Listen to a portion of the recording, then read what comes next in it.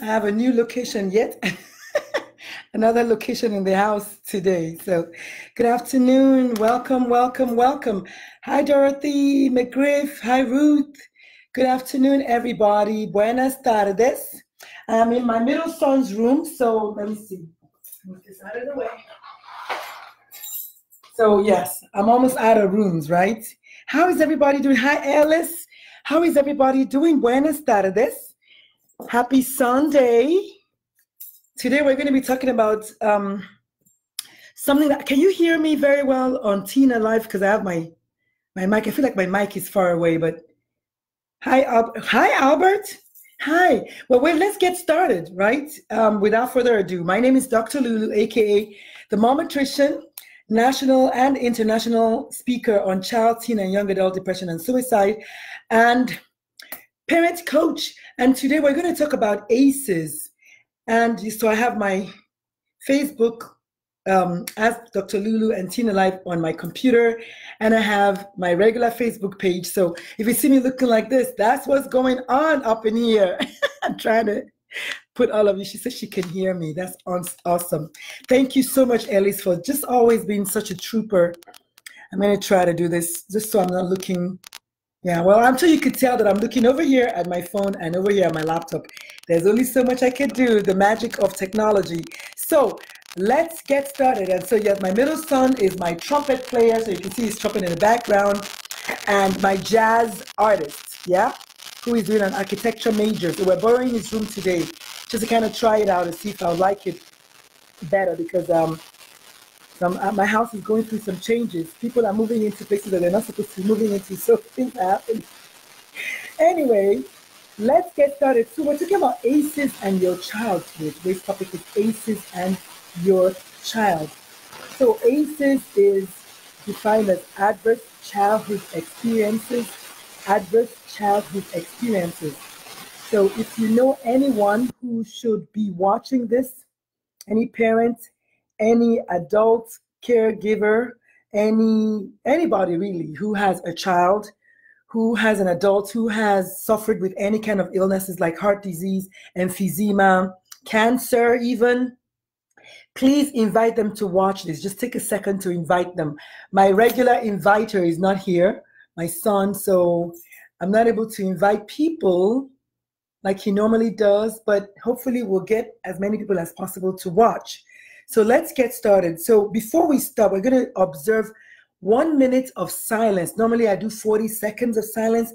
We're going to do 1 minute today because I'm adding 20 extra seconds for the 3 kids that have actually the 40 seconds for the 3 kids, or no, 4 kids that have died by suicide since school started that I've been made aware of. And then the extra 20 seconds for, I think his last name is Brown, who was gunned down in cold blood yesterday. And his only crime was that he was the key witness in Amber Gruyer's, whatever, I don't know how to say her last name, case. So we're going to begin now. It's 2:04 with a minute of silence. All right. Thank you.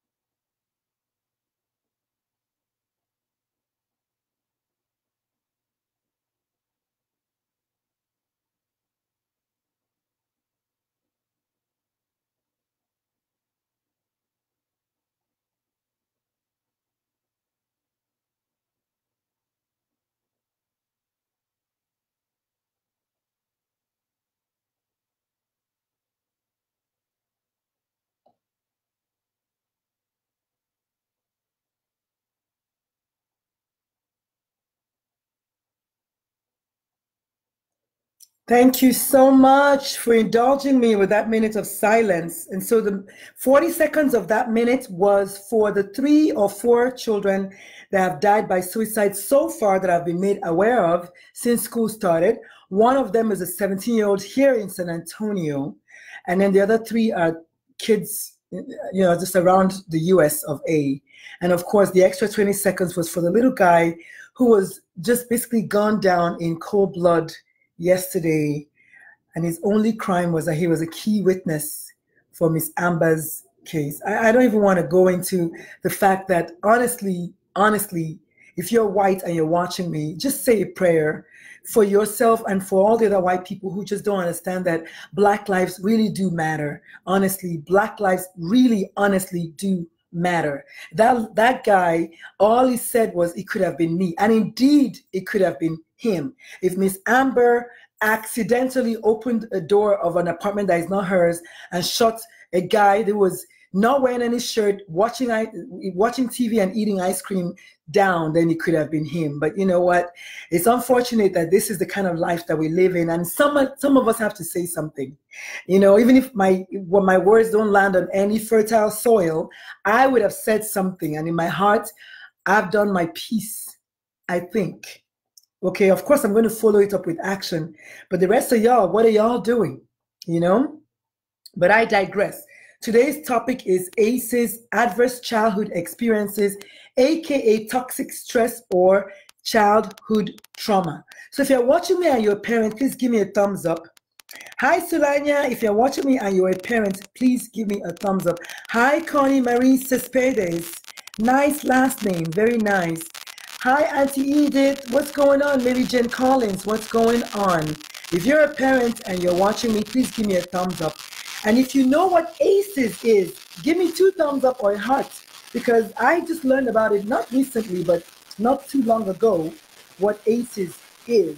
So the backstory is in 1997, between 1995 and 1997, Kaiser Permanente and CDC they did a study on children, well, really on adults, excuse me, and they found out that a lot of their obese patients in their clinics were being lost to follow-up, and they were wondering why, what's going on, why? Even though they lost weight, they still lost them to follow-up. And so they just said, let's find out why are these people not keeping their appointments, what's going on, what's the deal with that? And then eventually they found out that they looked at health outcomes and the pasts of these adults, and then they found out that there was an association between the basically trauma in childhood and the health outcomes of the adults. And it was not Black adults or white adults, it was just mixed. You know, any kind of adult who had experienced some degree of childhood trauma, they all ended up having peculiar disease profiles and health outcomes as adults, including suicide and including early death. So of course, you know, if there's suicide involved, I have to be talking about it. So that's actually kind of sort of why I picked this topic to talk about today. So thumbs up for those guys, Kaiser Permanente and CDC, thumbs up. But all you got to do is just Google ACEs, just Google adverse childhood experiences, and you know, it will pop up. So basically what they found, they looked at 10 different pointers or 10 different traits or 10 different situations or conditions, however you want to name it. And they found out that these 10, the higher you scored on what they now call the ACEs score, the higher you score in that, then the higher the likelihood of ending up with these particular disease profiles. And so they looked at physical abuse, right? Where physical abuse is defined as intentionally causing trauma or injury to somebody with bodily contact. So physical abuse is intentionally, and anytime there's abuse, it also means repeatedly, right? But physical means there's some kind of body harm involved, or your body is affected somehow. So either intentionally or not intentionally. But anyway, because for me, I feel like you can also non-intentionally hit someone and then it becomes intentional after a while, because that's kind of how a bully is born. So intentionally causing bodily harm to someone, okay, is physical abuse. Then they looked at sexual abuse. That was the second trait that was looked at, or history that was looked at. Then they looked at emotional abuse. And emotional, of course, is whether intentionally or not, causing psychological trauma to your victim or to someone, or a child in this case, right? Then physical neglect. And neglect means there's someone, an older person, who is supposed to be taking care of somebody and they're not doing that. Okay? Then emotional neglect. Okay? And then they looked at household history of domestic abuse. They looked at substance abuse. They looked at household history of mental illness. So household domestic abuse, household substance abuse, and household mental illness. And then they looked at parental separation or divorce, which my kids fall into that. Okay, parental separation or divorce. And then they looked at incarceration of a household member.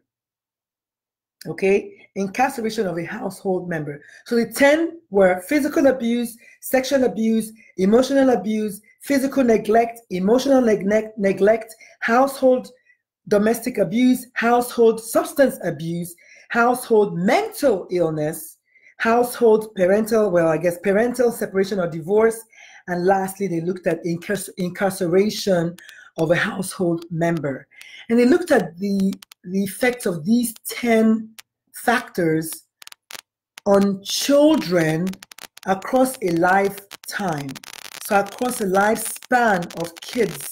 And they found out that these children ended up kind of developing social, emotional, and even cognitive disorders, which, you almost take it for granted, right? Like, someone who's been abused physically, yeah, they're going to end up. But what about just the fact that there's an incarceration in the family? You wouldn't expect that incarceration in the family can cause a child to be traumatized. I mean, it makes sense when you kind of look at it. I mean, really, I'm talking about kids in general, but you can just plug in any black child in the hood, and then this kind of makes sense, right?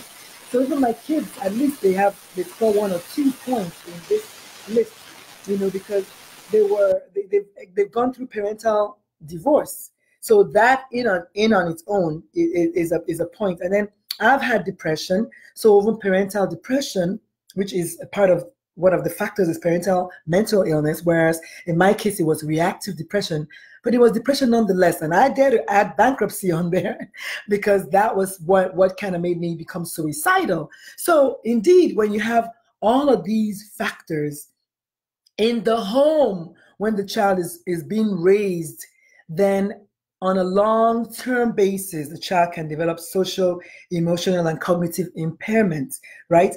There's something called, and anybody who's watching me, just when you get off the video, look up ACES pyramid. There's a whole, almost like the population pyramid or the food pyramid. There's a pyramid where, of course, the base of that is the childhood experiences and, all of that, childhood trauma, toxic stress on the child. And then as you go up, there's early death at the top of it, because indeed they found out that it's related to early death. And then they also found out that these children who have been exposed to these factors as children also tend to adopt a lot of high risk behavior. And it makes sense. If you've been emotionally neglected or physically abused or sexually abused, then of course promiscuity tends to be one of those things that come out of that, right? And that we know can cause you to have, to be exposed to STIs and further abuse, from your boyfriend or your domestic partner, or even just rape, right? From the people that are looking for love in all those wrong places. And then we look at the disease and the disabilities that kind of came out of that, and social problems that came out of that. And I go back to racism, if you would allow me, only because racism is a prototype of generational trauma, right? Generational abuse, right? A whole slew of people, 100 million of them died during the Middle Passage. And then those that survived, that made it here, were lynched, they were beaten, they were tortured, they were hunted down. They're still being hunted down. We just talked about the guy that was killed yesterday in cold blood. Black men, Black women are being raped. Yes, women are being raped overall, but Black women specifically, we don't count. I mean, look at Sandra Bland. If anybody watching me cares, you can look up NHI, Police Code for No Human Involved, which is the code that they use for when a Black person is arrested and tortured or killed. It's like, it's a generational trauma. So when you put in a Black child in that these kids that we're talking about, then it makes sense that our kids end up with behavior problems and all kinds of trauma and anger and PTSD, which I learned PTSS, also known as post-traumatic slave syndrome, you know, and all kinds of things that can affect these kids that have gone through this kind of trauma, you know. And then what are these disease processes that we're talking about? You know, we're talking about obesity, we're talking about smoking, we're talking about alcoholism, we're talking about promiscuity, drug abuse. I didn't even think about it, but severe obesity, yes, a lot of people who are obese, we don't know which one comes first, the chicken or the egg. Is it the obesity that makes them become like emotionally traumatized and depressed and emotionally down, or is it the emotional downness, if you want to call it that, that now spurs them to become emotional eaters and then become obese, which now becomes a positive, you know, vicious cycle, and then the person just becomes morbidly obese. And it doesn't help that the outside world teases them, makes fun of them, bullies them, and then they feel so stigmatized, they don't want to go get help. I mean, you can see how easily that can be explained. So I was so happy to learn about ACEs, and the fact that if you're watching me today and you have a child, please make sure that your doctor, your pediatrician, your you know, I don't know, family practice provider is, you know, checking your child for ACEs. One of the things that we talked about that they can get is cognitive and emotional problems. You know, these kids that are being diagnosed with ADHD left, right, and center. One of the doctors in California, and I forget her name right now. Oh my God, God forgive me, I forget her name. But she did the study in pediatrics. Now, the Kaiser Permanente and the CDC study was in adults. But she now did a study in pediatric patients because she also noticed that, you know, a lot of the kids that are coming to her with, oh, you know, with parents who are coming to her asking her to check their kids for ADHD, she started kind of connecting the dots and looking to see that, are these kids also traumatized? Have they been exposed to these ACEs that we're talking about? And then she found that indeed, even in children that have been exposed to toxic stress, you know, they can also present sooner with these cognitive behavioral problems that some of us are calling ADHD and learning disorder, you know, which may very well be explained by stress and toxic stress.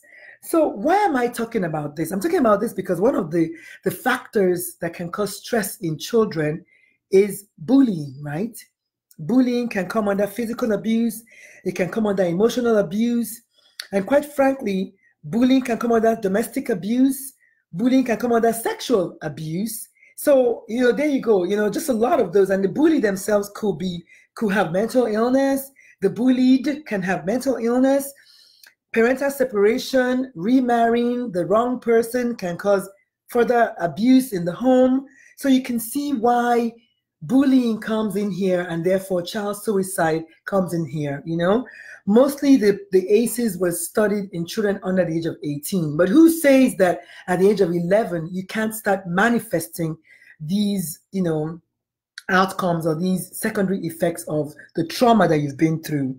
You know, so depression, heart disease, chronic lung disease, cancer, which you can explain because of all the hormones that kind of come out, the adrenaline and the cortisol. They are good for fight, fright, and flight, but they're not good when it's sustained. And imagine a child who lives in a house where their stepfather or their stepmother, depending on who it is abusive, right? So essentially that child's home is a source of toxic stress.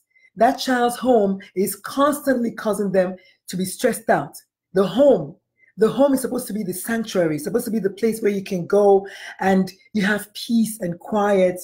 You've asked my wife, she's not going to say that, but as far as I'm concerned, but peace and quiet and no stress. Imagine if your abuser lives in the home. Can you see why these kids can develop this kind of stressors as, you know, as time goes? So, I mean, it makes a lot of sense. And, you know, I talk about these things because I want you all as parents to check yourself, check your home. Do you have any of these 10 factors? Just Google ACEs questionnaire and take the questionnaire. Maybe you yourself have been traumatized as a child, because there's a certain adult that I know that she had about 5 or 6 of these things. Then it makes sense that now as an adult, she's manifesting with some of these things that we're talking about. So please, cancer is bad. You all know cancer cuts you down and kills you early. And, you know, suicide, actually, let me see if I have that number. There's a place where they mentioned the effect of this on suicide. Gosh, I don't know.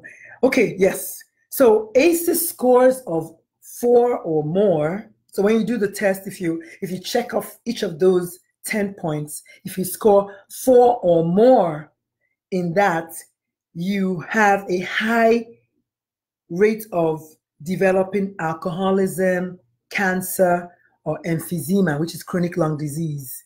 Okay? And then if you score 6 or more in the ACEs score, you have a high chance of having suicide attempt. This is, of course, after the age of 18. But I dare to say we do in the Black community, we have a lot of, now that we know that Black kids, Black children who are age 5 to 11 have a higher rate of suicide than their twice as much as their white counterparts, then we need to start going back to ask ourselves those questions, right? Like, these kids, is it really, could the problem be that they've been exposed to a lot of toxic stress as they're growing up?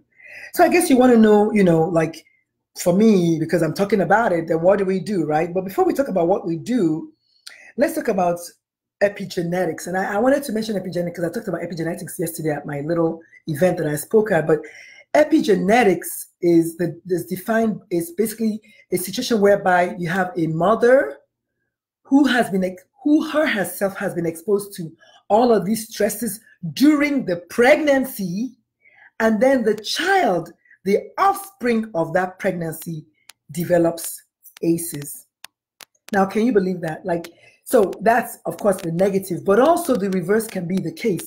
If a mother has all these positive things happening to her when she's pregnant, then it's very high likelihood that the child will be born. And I think the example that they gave was some rats, some lab rats that were, as soon as they were born, they were exposed to a lot of stress, like all kinds of nasty trauma. And then when they were returned back to their moms, they had two groups of rats. One group of the rats, their mothers were like, I mean, you know, deal with it, you've been exposed to stress, so what, kind of thing. And then the other group of rats, their mothers were like really loving on them and hugging them, and not hugging, but licking them. They were lickers and non-lickers, and they were licking them and just kind of loving on them and doing a lot of stress. Those rats whose mothers were lickers grew up to have babies. So they themselves were lickers when they grew up, and then their babies also became lickers. So they were good rats, so to say. Now, they did another experiment where they switched the babies. So the licker rats were switched with the non-licker moms and vice versa. And do you know that they found out that the rats that were switched to the non-licker rats that were switched to the licker moms, when they grew up, they became lickers themselves. So basically, the good traits that they got somehow found their way into their DNA. Okay, I'm saying that for rats because, you know, as we use lab rats for all the experiments for humans, we can also transpose that in humans. So basically, a child is a product of their environment, right? So if a child is raised around a lot of nurturing and goodness and all the frou-frou stuff, that child grows up also to become a nurturer and a frou-frou kind of child. So what I was saying is, when you come back to this part of why are there bullies to begin with in the household, a lot of those bullies themselves have been exposed to a lot of stress. And now we're saying that if you're nice and nurturing and giving, sorry about that, giving a lot to your kids, and you're just giving your kids a lot of, I don't know what that noise was. Oh, it's in my garage. Okay, if you're giving a lot to your kids and you're nurturing your kids, so your kids grew up in a very nurturing environment, they found out that people who had 0 on their ACEs scores, they had a very, very low rate of these disease processes that we're talking about. So what I'm saying is, you cannot actually separate epigenetics from life. Okay, so all of these moms who end up having babies who were who had been, because the mother had been in a very good environment and there was no toxicity when she was pregnant, the babies came out okay. Those babies themselves grew up to have long life and prosperity, right? And then vice versa. So when a child is a bully, a lot of times that child also has a high risk of suicide. But then we have these 3 suicides that just occurred because those kids had been bullied. So you can see now how toxic trauma, even in childhood, can manifest even in childhood. Is that what I wanted to say? Yeah. So toxic trauma in childhood can also manifest in childhood. In other words, we don't have to wait until they're adults to see the manifestations. We're already seeing that a lot of these kids have behavior problems. And so if you're a teacher, if you're a parent, you know that you're in a very unique position, right? Very unique position to nurture these kids, because a lot of the teachers, they know the kids. They know the kids who have a stressful home environment. I know the kids who have a stressful home environment in my patients. So one of the things that we're asking is that you, as a parent, as part of the global village that it takes to raise a child, when you see that child, extend love, extend lovingness, extend nurturing to that child, because you might be the only one in their life who is giving them that kind of love, okay? So that's kind of it in essence. October is National Bullying Awareness Month. October, National Bullying Awareness Month. And for the breast cancer people out there, you also know that it's also National Breast Cancer Awareness Month. But because I don't speak about breast cancer, but I have breasts, I have to talk about breast cancer. Okay, so ladies, if you're watching me, do please get your mammogram already. To be forewarned is to be forearmed.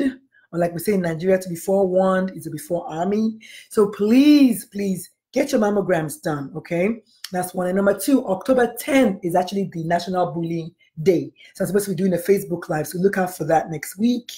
Let me see. Is there anything else? Actually, this week.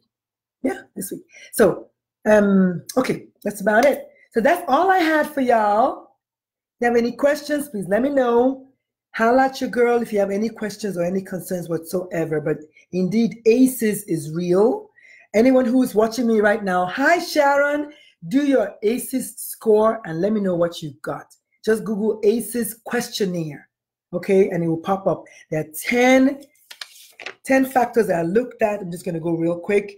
Physical abuse, sexual abuse, emotional abuse, physical neglect, emotional neglect, household domestic abuse, household substance abuse, household mental illness, parental separation and divorce, incarceration in a household member. Those are the 10 factors that I looked at, and they found out that those were associated with long-term early onset of health disparities in the sufferers. And now we're beginning to see, even in pediatric patients, that they also do manifest some of these things younger, and therefore can end up with the health effects. I don't know that kids necessarily have emphysema, but kids do have asthma. And a lot of you guys know that a lot of your patients, when they get stressed out, their asthma gets worse. So this is kind of what I'm talking about, even in childhood.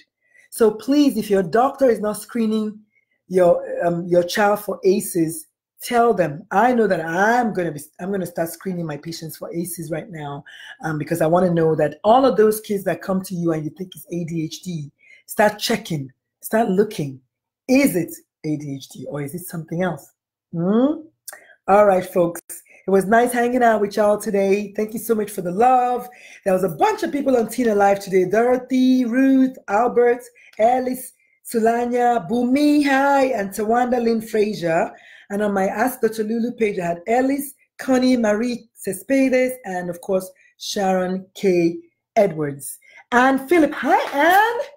Nenengwe K, Ellen S. Wright, Maimuna Dalhat, Millie Benjaminova, what are you? Okaro, La Pateria Davis, hey girl, Rebecca Echekara, Connie Marie Cespedes, Edith Akabogu, Mary Jane Collins, and of course, Ellis. Thank you all so much for hanging out with me. Have a wonderful, wonderful week ahead. Look out for my Facebook Live. It's coming up this week on the 10th anyway. I don't know if it's this week or not, but I think on the 10th, we're going to be talking about Bullying on October 10th. Bullying, okay? Tammy Flynn, hi girl, I was just talking about us. So we're going to be doing a Facebook Live on the 10th of October. Please look out for that. It's going to be epic. I'll keep you all posted, okay? Holla. Don't forget, parenting is difficult. It is the hardest thing you ever did in your life, but it's also the best thing you can ever do for your kids. So go out there and be the most intentional, most mindful, most productive parent that you can. All right? Ciao. Hey, thank you so much for my podcast. Oh my God, I don't know I forgot. 1,500 downloads. What? Thank you guys so much for listening. Please comment, write a review or something. I appreciate it. I'll see y'all later. Bye.